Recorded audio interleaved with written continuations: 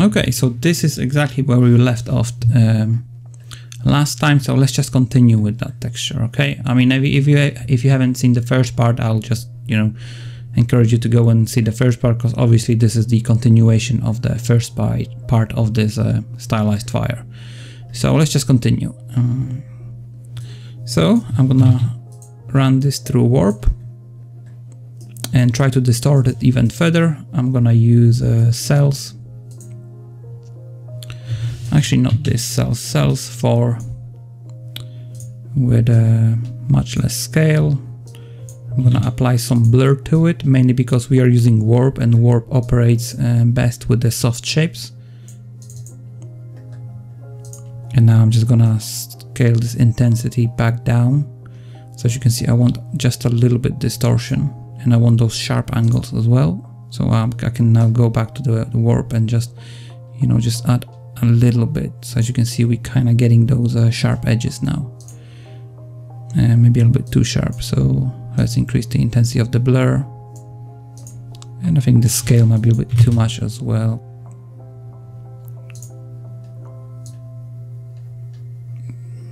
Okay, so you know, I want this distortion happening every now and then, but I don't want it there to be too much of it. Okay, so this is basically our new master node, and from this one we can run it through bevel. Let's do maybe something like this, and then through threshold. And we can just duplicate this one again, have it here.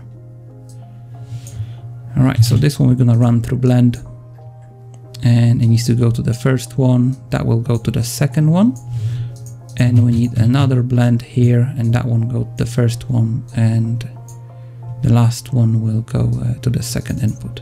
So now what we could do, for example, we can go to this blend, set the opacity to something like 0.6, go back to this threshold. As you can see here, we kind of getting this temperature changes on our texture. Okay, same with this bit, we can just put the opacity to 0.6, go to threshold and scale it even further. Although it doesn't seem like it's working. It does, but you have to double click on the blend node. And now going back to threshold and just, you know, changing this temperature value even further.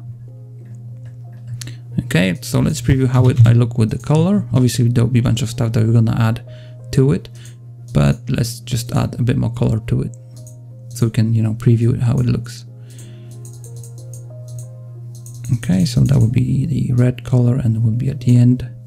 And in here, let's just make something a lot more brighter,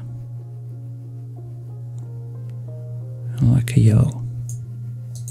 I'm going to change it from linear to smooth and just apply a lot more smoothness to it.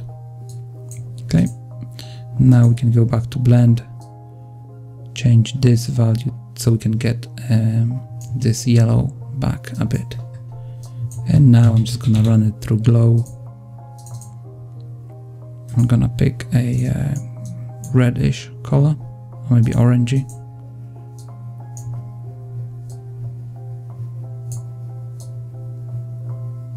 And basically manipulate those sliders to get some sort of glow there. Before I plug this in, I probably want to blur it a little bit to get rid of the some of the hard parts of this texture. But I want to blur it just a little bit, like literally 0.1, maybe 0.3. Okay, so now let's try to fix some of the shapes, because I think they are too simplistic, especially the ones that control our temperature, like those two. So a little bit more cleanup. Right, so let's start with this one. I want to try a couple things. First, I'm gonna try to warp it through Perlin maybe,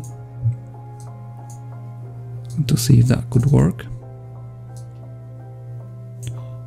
Obviously the scale of the purlin noise is just way too much, so I just want a little bit of scale. And now the intensity, and I probably want to warp it again with those hard edges texture as well. So warp,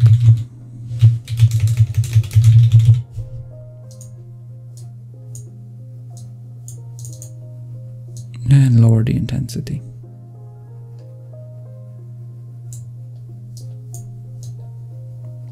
And that will be our second texture. As you can see, we're kind of getting a lot better shapes than we used to have here, because this was like a straight edge and now it's actually a little bit more warped.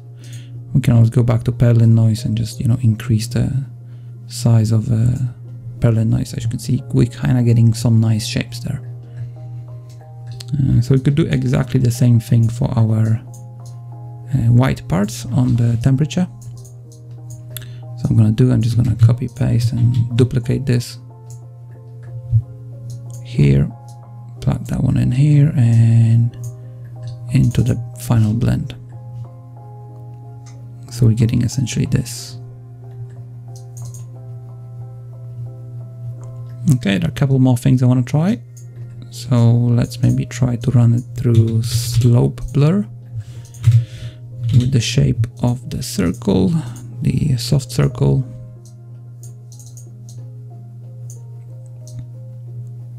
I'm gonna increase the sample so I could get like a nice blur. But I think before plugging this in there, I'm just gonna scale it down without the tiling. Okay, so go to the tiling mode, absolute, and no tiling, and plug it in here so we get this nice blur. And now we can blend it with our original texture by setting this to maybe max. Yeah, probably to max.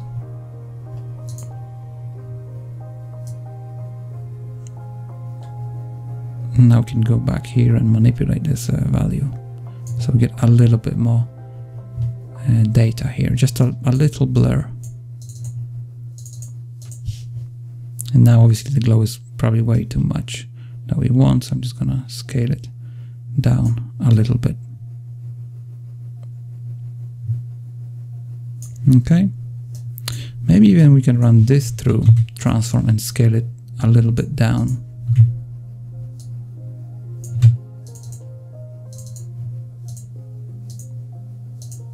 What we could do as well, we could just remap those like that, and then we have the slider here to manipulate how much actually we want of this texture to be present.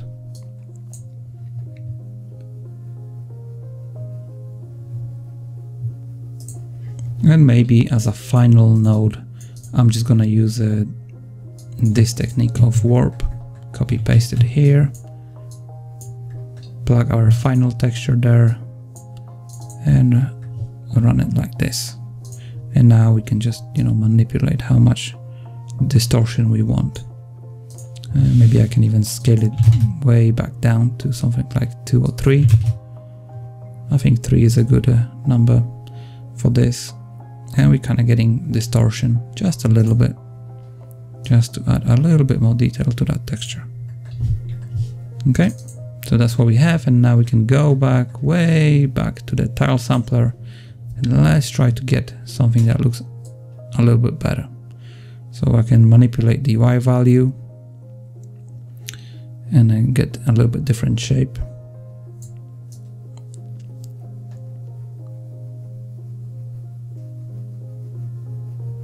I kind of like this, but it seems like it's missing a little bit more data here and here. So let's try to pick a different position random value.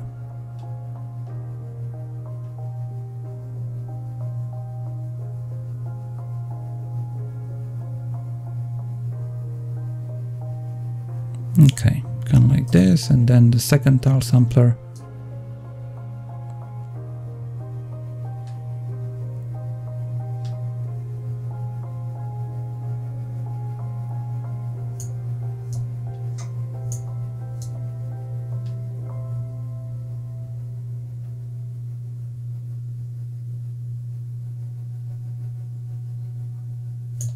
And I think this kind of cutout is a little bit problematic, so let me just go back to this one and manipulate this value maybe.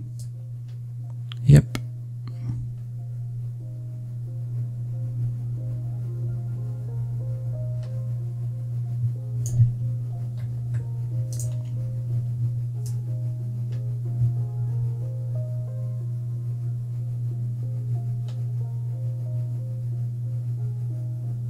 Okay, I kind of like this. And let's maybe try to tweak this scale.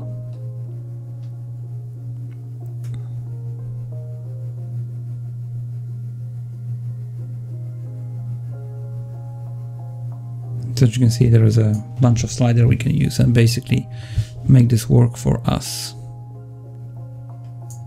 Even the tiling, but obviously that's a way too much, unless you want a very detailed texture, but I'll try to avoid that.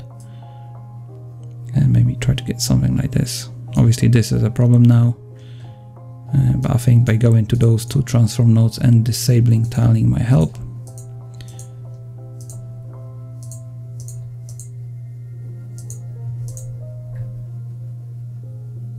Okay, it doesn't seem like it does. So I'm just gonna run transform node here and scale it a little bit down and disable tiling here.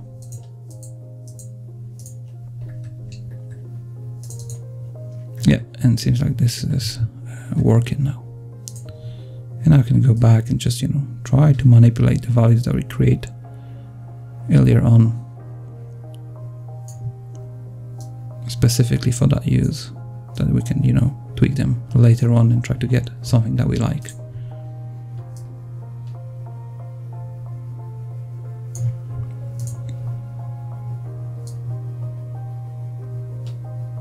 So as you can see, you can generate various textures, see if they work for whatever you're doing in the engine, and if not, you can, you know, go back and tweak them. Okay, so I'm just gonna end up with maybe something like this, but I'm gonna scale down this texture. Okay, and that could be my fire basically. If you want a bit more yellow temperature, you can always go here to the threshold and just increase it. As you can see, it starts bleeding into those areas.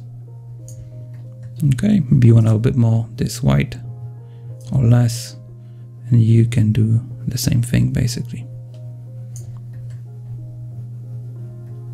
Okay, so yeah, that's the technique I used. Now let's go to let's take this texture, let's go to Photoshop, and let's see if we can you know, add few more stuff to it.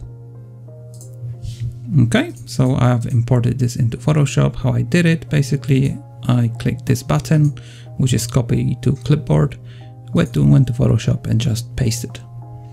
And now I can go back to filters, gallery. That's how I usually, you know, if I want to try a couple things, then I usually go here and see what I can get here. So I really like this cutout filter.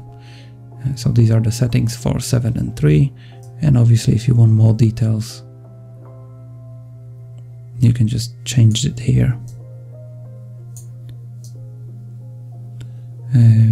Yeah, try to, you know, play with those sliders to see what you could get with those.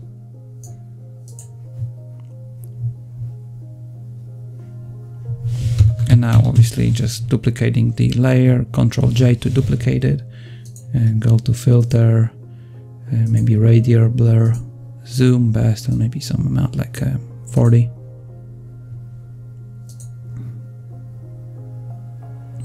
Put it as a add linear, maybe, or color, no, probably add, or even screen, and you get a, you know, a little bit more blur here and on the bottom as well. Plus you probably want to go back and duplicate it again, Ctrl J, and go to blur, maybe Gaussian blur,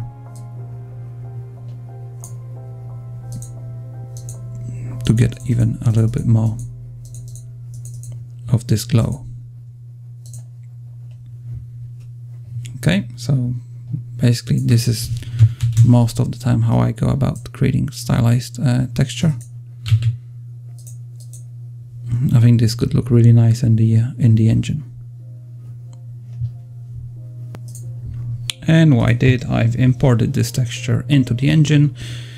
So basically this is exactly what we've created, and as you can see I've got a bit more stylized texture here, but I don't think this one worked as I wanted. And here I've got the one I've created originally, which is this one that you see actually playing here in the viewport.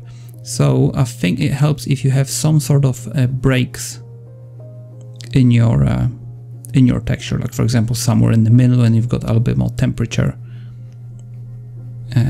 high temperature here as well. Okay, so I think to me this one looks the best, but let me just switch into the one that we've just made, which is this one. So you still get this you know, stylized fire look, as you can see, but I think we are kind of missing the high temperature rising to the top. So I think it might be a better idea if you can play with your position random in Substance and get a little more breaks in the middle and some high temperature at the top as well.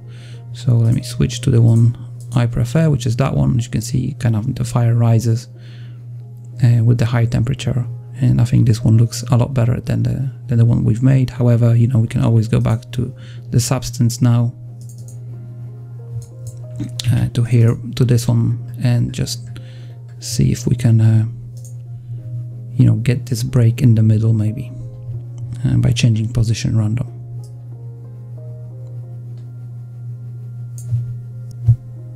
Okay, so I hope you enjoyed this part, and in the last part we're just gonna look into those random shape sparks. Basically it will be very short tutorial, and hopefully it's just gonna help you to generate those